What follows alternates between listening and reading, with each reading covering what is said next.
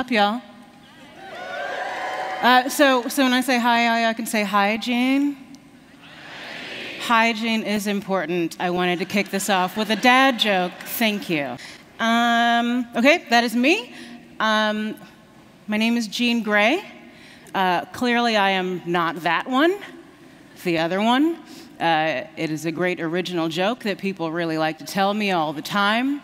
I thoroughly enjoy it. One of my favorite things is sometimes getting on Twitter and saying, I've just heard that there is a comic book cartoon character from the X-Mans. Please tell me more. And many men jump at the opportunity. So you may know me for, I just wanted to say that I'm wearing this very giant blazer and I'm very comfortable. And I'm also wearing a fanny, well, yeah, I'm wearing it because I was like, you're doing business today. But I'm also wearing this fanny pack, one, because it is great, and two, but why don't these have pockets? Pockets, y'all.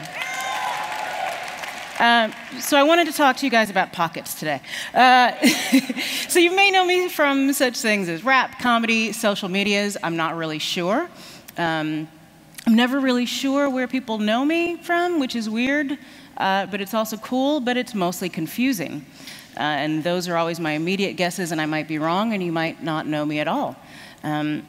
So if you're not familiar with me, I wanted to give you some background on what qualifies me to talk about experience, about creativity, and business today. So we're going to do a little slide of all of the things that I do. This is kind of a short list because we couldn't make it any longer, and I didn't feel like using Comic Sans, so I'll be drawing on a lot of these things today. Lyricist, producer, composer, writer, storyteller, chef, editor, director, engineer, hairstylist, actor, singer, dancer, choreographer, also minister, but we'll get to that later. So I started really young as a dancer, which I thought was kind of going to be my career from about 4 to about 14, which sounds like a crazy thing to say, like that's a job to have as a child.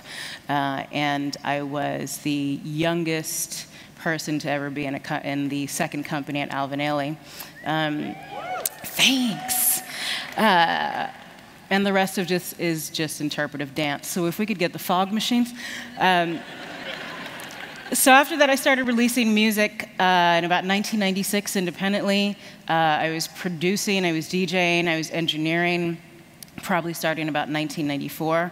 I went to LaGuardia, the Fame High School, as a vocal major. And so a lot of my experiences with a lot of musical theory. And then I dropped out in my senior year because I was too ahead in classes, and they wanted me to go to summer school in order to finish. And I was like, no, thank you. I'm going to go get my engineering degree, which I did, and then briefly attended NYU as a music business major. But I think about a month in, I was like, this makes no sense. I'm kind of in the music business. Let me just go live my life. So as an independent artist musically, I've released 26 albums. 20 of them were done from a very busy time period from about 2014 to about 2018, completely independently, including animated, scored, adult/audiobook that I did with my husband. All the albums were self-produced, recorded, mixed, mastered, the whole deal, everything. I toured internationally for a couple decades. It would take a really long time to talk about all those things, so we'll get to the other things. How's everyone doing so far? Okay.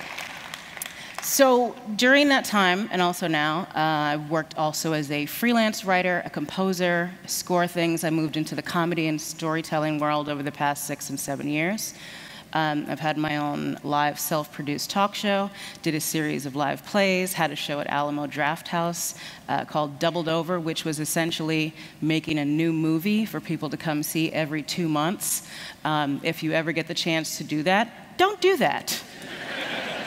I started my own non-denominational church called Church of the Infinite You, which was a sort of motivational gathering for creatives and people who've kind of abandoned their creativity for life and adult reasons. We had Gene and John, which is a great live show. We'll be doing it later.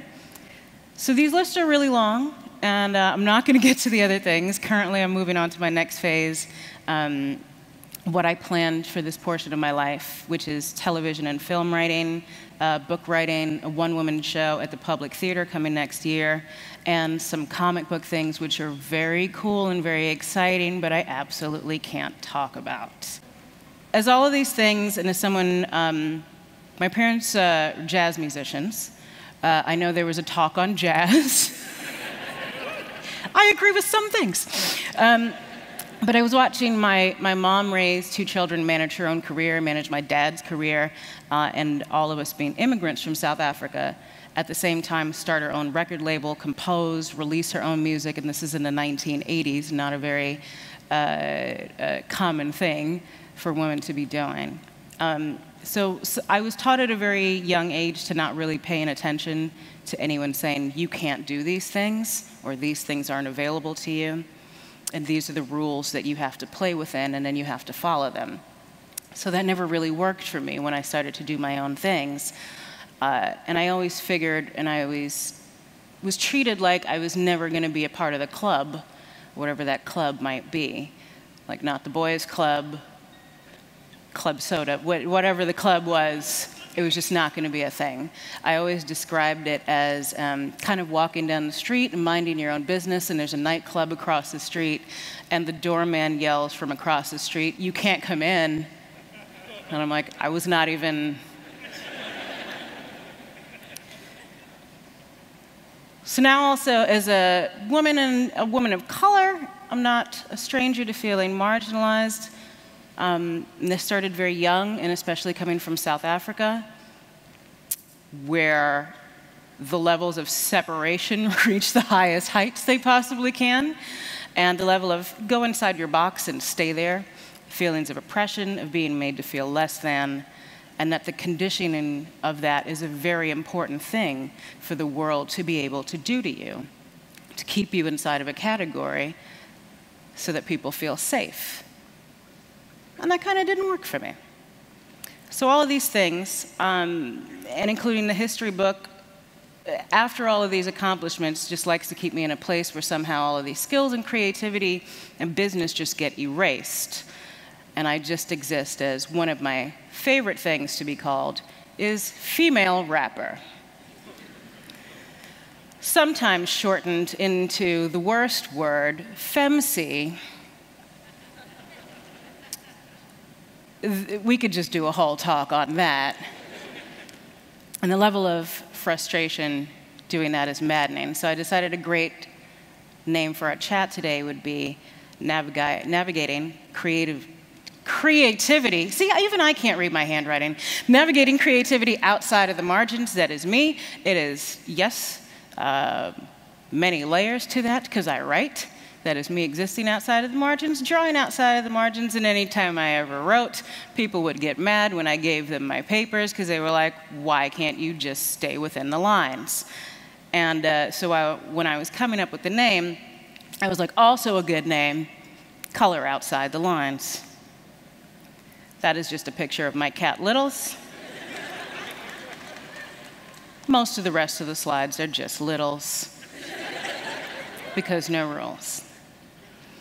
So it's taken a really long time, decades, for me to understand and to be okay with not being a part of something, because the frustration of saying, why can't I be included in this when I don't not only just do this thing, but I also do this thing better than you?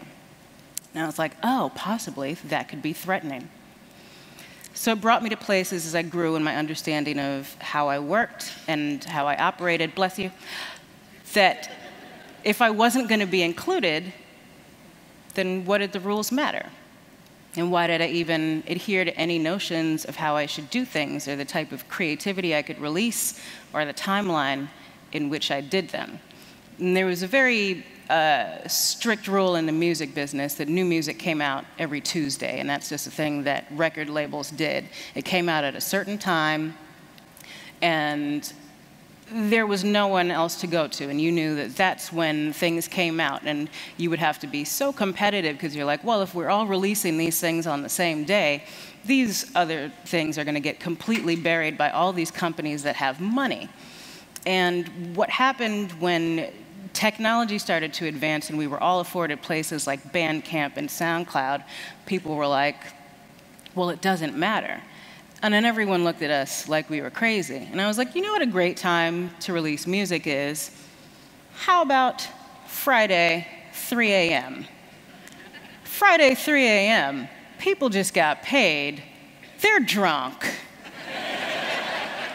And they're probably gonna spend money being like, let me hear some jams on the way home or on the weekend. So it was going through all these things and being like, listen, I'm not going to fit in this club. I'm not on these major labels. What does it really matter? Why can't I just play with it the way I want to play with it? So none of it had to apply to me. No limits existed, so I could grow and evolve and do whatever the fuck it is I wanted to do, of course, barring that it's not hurting someone. And I'm aware of what kind of content I release to the world.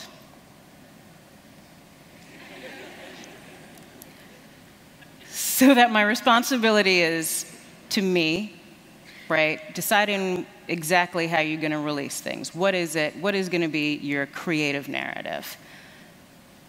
My responsibility, I chose for it to be my passion for creating anything. I owe it to my spirit.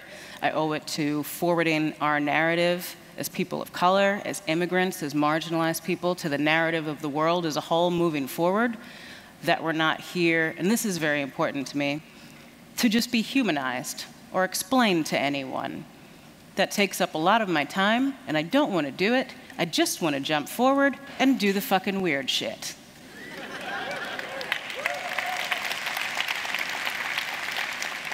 So that idea that we're just all here to be great and jumping ahead to the next steps because we're taking too long to explain things. So my message that I'm kind of going to freestyle here with some points is that the idea of creativity and of imagination is that you're here seeking things at your own pace and doing things at your own pace and your own original ideas. And I absolutely believe that there are original ideas and new things to come, even though people say there's not, and that's it. And there's no new original ideas coming. But the fact that we're all original ideas in the sense that we just exist, all of us in here, there's not another you, there won't be another you, and you shouldn't take that lightly. Kind of what we used to do in church is, can I hear you say, fuck yeah? That feels great. So I briefly was touching on the idea of, there always had to be some sort of explanation before my job. It could never, even just in the rap world, it could never just be my job or what I do. It couldn't just be rapper, it couldn't just be MC. It had to be female MC, it had to be South African MC, it had to be somehow nerdcore MC. I don't know how they got that one. I like some nerdy things. I'm guessing that today it would be Crazy Cat Lady MC. But it always had to be something before my job.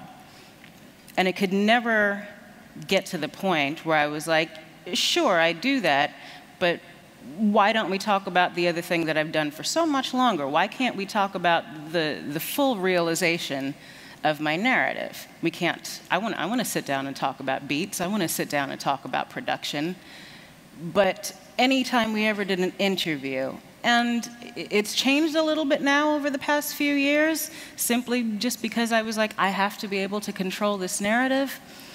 But we never got to talk about anything because it was always, but what about your vagina, and how does that hinder you in making music? So it always felt like this Russian nesting doll situation where they just make you smaller and smaller and smaller and smaller until you're something they can hold in your hand. Has anyone in here kind of felt like that? Like you're being subgenred and subgenred further and further until you just kind of lose the story of you? Thank you. it is, yeah, it's an incredibly frustrating thing to deal with and to get over. And there was a point in time a couple of years ago where I had to learn that the idea was then just moving on and doing my work, learning and picking and which battles I was going to fight and when I was actually going to have that conversation. And if there was anyone that I encountered where I was just having that conversation up front, to walk away and go about my business, because the rest of our work is so much more important than just sitting there and having to explain yourself. So jumping out of that and kind of jumping into this new world of writing and television and film, and being so happy to get called in for general meetings and pitch meetings, and then a lot of times getting in the room and realizing that I'm in there because everybody's scrambling for diversity right now. And they're like, oh, who can we go get? You've got a lot of tattoos. You're black. Bring it. This is the perspective we need. And I would come in there and I would be pitching all these shows, and I immediately knew when I sat down, I'd be like, it's going to get weird. I'm offering you a lot of dark fantasy shows. There's a lot of puppets. There's puppets in every single show I'm pitching. And they were like, that's good. When does the rap start? And in these rooms, the conversation would last many back and forths till they understood that there was no rap included. It was just puppets. And it was dark. And they did not want to talk to me again. Until I finally started getting into meetings and met some people who were like, do you understand what I want to do here? I want to jump forward. I just want to be all of me because it's important. It's important that we get to do all this fantasy. Those things don't exist. It's important that we get to tell all of these other stories. Like, you get it. I've told the first story before. Let me do something else. And I think that's kind of what I want to bring here today, is the idea of being like, how important is it for all of us to be like, what's my story? And how many people in the world are missing that and would be able to relate to it? And the idea that the power structure is set up so much that they don't want you to tell it because it keeps us at a certain point of not evolving and not growing forward. And it's going to be frustrating and it's going to suck, but you got to go through it. The power of stalling the narrative right now and kind of sitting at this place of, every time I see a new movie, I don't know how many things we can reboot, or how many sequels of Jurassic Park we need. Stop fucking making the dinosaurs.